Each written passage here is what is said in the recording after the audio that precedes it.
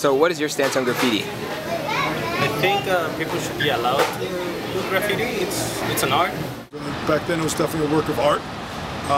Nowadays I think it's a little different. I think there's a lot more gang affiliation involved, and I think there are a lot more people doing it as not a form of art, but more as a way of destroying things. It's something that should be admired when it's done, in its artful way. There's different types of graffiti.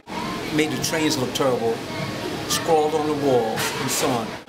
When it gets out of hand, it just becomes noise. Noise on the wall, noise everywhere, especially when it looks destructive. What's your stance on graffiti? I believe that graffiti is an outlet for self-expression. People have been writing on walls since the beginning of time, and we're just carrying out the tradition. We're leaving our mark.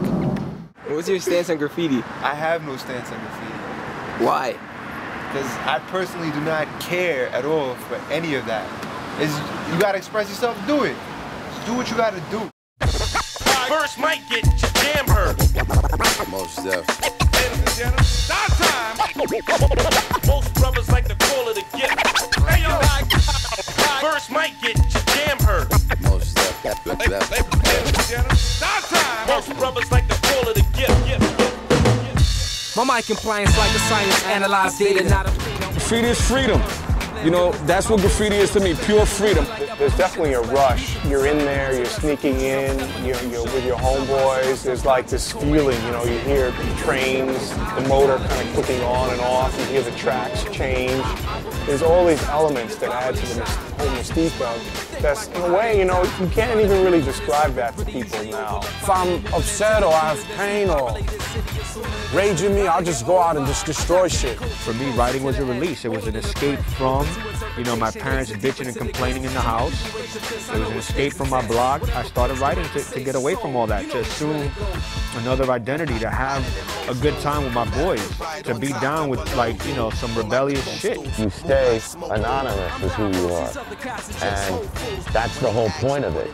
Being like the wind, you can't see him, but you can feel it. You could have this sort of anonymous thing about it where you could have one kind of, you portray yourself as one thing, and then change into my other costume and I'm this other guy.